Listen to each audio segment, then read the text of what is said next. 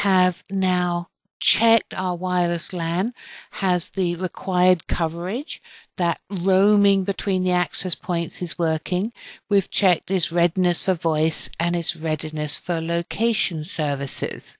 So now what we want to do is create our final report for our customer, our post-site survey report, also called an installation report.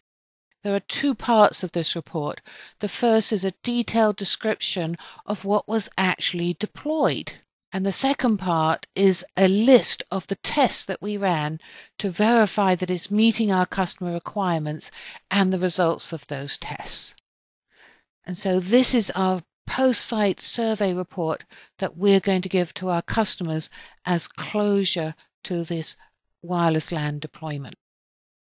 Now what we've done is we've created a checklist for you of things that you should think about including in your final report. And you can use this checklist as part of going out and conducting your surveys. So let's go ahead and take a look at that checklist. So the first item on this checklist is a cable map. Now the cables are running from your access point to the switch, and each of those cables should be clearly labeled. And what you want to provide here is a visual map of where those cables are. And when you provide this map, it's not just one map. You might have to provide several maps if you've done several floors, or if you've done some outside areas and some inside areas. So think of this as a collection of cable maps for each of your site survey sites. In addition to the cable map, you also want to provide all the access point locations. And I normally do that as a physical representation as well. Some people like to put it in as a list. You should include all the AP locations within a floor, within a building, across the site. For each of those access points, you would put the manufacturer name, of course Cisco, the model number, and the serial number. In addition, you should list against the access point the current mode of operation. It'll either be local or monitor. And monitor is a deployment where you've deployed the wireless intrusion prevention system, WLAN. You should also indicate the reachability status of your access point and also the radio status. And remember, if you're deploying a dual mode radio, you must include the status of the radio in the 2.4 gigahertz band and the status of the radio in the 5 gigahertz band. For each of your access points, you should also include an IP address and the subnet address. In addition to the access points, remember the antennas. If you're using an external antenna, you should indicate the location of the antenna, the orientation of the antenna, the manufacturer and model number, as well as the serial number. If we come down a bit, I always like to include the power injectors. So you use a power injector whenever your run of cable is longer than 100 meters, because your signal loss is going to be too significant. On your final report, you should indicate where the power injectors are physically located and the manufacturer and model number of those power injectors. I typically don't bother with the serial number, but you could put that in as well. Now, many new 802.11 sites, particularly if you're deploying 802.11n, because of the higher data rates that you can achieve with 802.11n, you need to move to a gigabit Ethernet switch. And also, because 802.11n uses MIMO, sometimes that requires you to go to the higher level of power over Ethernet. And those two requirements sometimes mean that you need to buy new switches. If you have bought new switches, note down again the manufacturer, the model number, and the serial number. but also write down the software release. Your customer will really appreciate if you do that because they're going to have to upgrade and maintain that going forward. Also, you should note the reachability status of the switch, and what's really important is to indicate which access points are connecting to which switch ports. Same thing is true if you've deployed new wireless LAN controllers.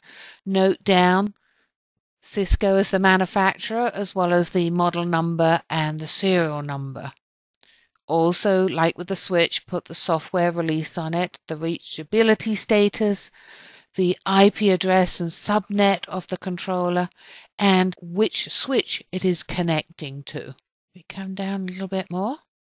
If you've deployed new wireless appliances, same thing. Note down Cisco as the manufacturer, put down the location and the serial numbers. Note the software release, the reachability status, and of course the IP address and subnet of each of the wireless appliances. Same thing again if you've deployed a wireless control system server. You may also have deployed some other equipment, and just capture everything that's been deployed at this site, and by now you know to include the manufacturer, model and serial number. I mentioned earlier that you want to be labeling your cables. I always label everything. I label the access point, I label the power injectors, the switches. I put labels on everything because I just find that so valuable. Write down information about any labeling scheme that you might have used. It's also great if you could write down the IP addresses and the subnets of the major nodes in the network that you'll be using and connecting to. And they would include things like a DHCP, DNS, and AAA servers. I personally like to write down all the VLAN information that you've set up and deployed with.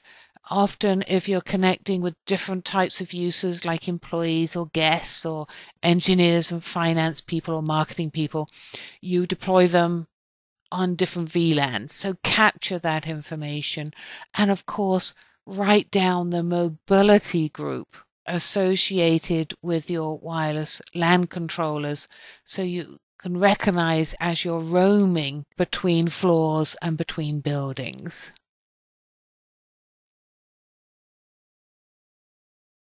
Now, each of those nodes in the network, the switches, the routers, the controllers, the appliances, your wireless control system server, each one of those have been configured, and you've configured it to work and support the customer's requirements.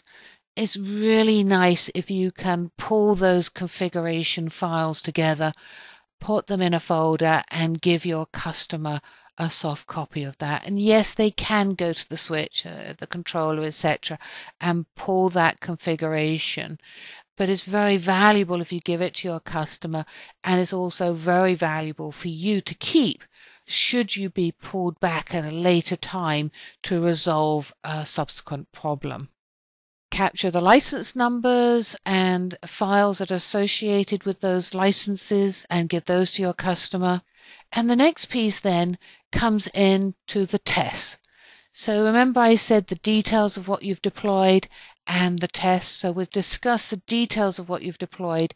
Let's now talk about the tests that you ran. Now, it's very common when you're doing a final installation report to actually run cable tests. And there are tools out there that enable you to attach the cable and actually run that test.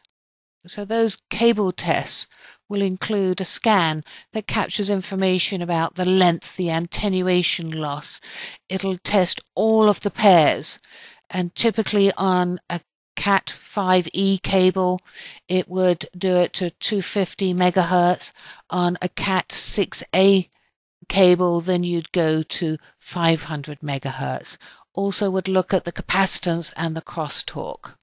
So collect all that information from your cable scanner and provide that to your customer. In addition, give them the wireless coverage reports. Show them what their coverage looks like. Show them the results of the last passive survey that you've run and also the results of the active survey when you've actually been sending data, and include the iPerf information there as well if you actually ran iPerf. And if your site is deploying location services, then you should include the location readiness map in this report. And if your site is deploying voice services, then you should provide the voice over wireless LAN readiness map as well. So I hope you find this checklist valuable when you're out doing your customer surveys and you need to wrap everything up and provide a nice final installation report to your customer. So what are some of the key terms that you should be familiar with? The first is the Voice over Wireless LAN Readiness tool. So this is a tool that's included in the Cisco wireless control system that will help you make sure that the wireless LAN is ready to support voice. And remember, when you use this tool, make sure you enter the right client parameters, the access point transmit power, and of course the band that your IP phones are operating in. Now, if you're going to use an iPerf test, then you need to deploy an iPerf server in the network as well as your client software, because what that's going to do is it's going to send packets between your client and the server, and it's going to measure the throughput and the quality of that connection, and is sending TCP, UDP packets backwards and forwards across the network on both the uplink and the downlink. Packet loss is a measure of the packets that are lost over the wireless link. It's a measure of quality of the link, and particularly if you're making voice calls, you do not want to retransmit lost packets because the latency would be too significant. So if you're losing a lot of packets, you could have a significant deterioration of your voice call. Jitter is another measurement that gives you a sense of what kind of quality of a voice call video session are you having, and it measures the time interval between when packets are arriving.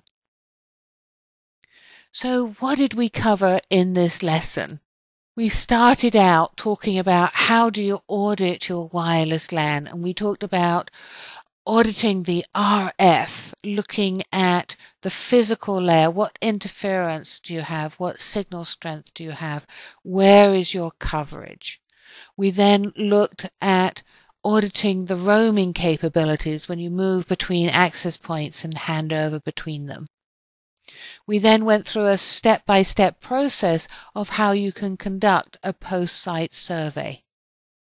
We then looked at the Cisco wireless control system and said, wow, it has a couple of special tools in it that helps you make sure that you're ready for voice over the wireless LAN and also location services over the wireless LAN. Very important to be familiar with those tools and take advantage of them if you're deploying a voice or location-based network. And finally, we did a demonstration where I showed you a checklist of how to create a post-site survey report. Some people call them a post-site, some people call them a post-deployment site survey report, some people call it an installation report, but it's that final report that you give to your customer. And remember, it consists of two parts. The first part describes what you actually deployed, and the second part describes the tests that you ran and the results of those tests and why that wireless LAN is meeting your customer requirements.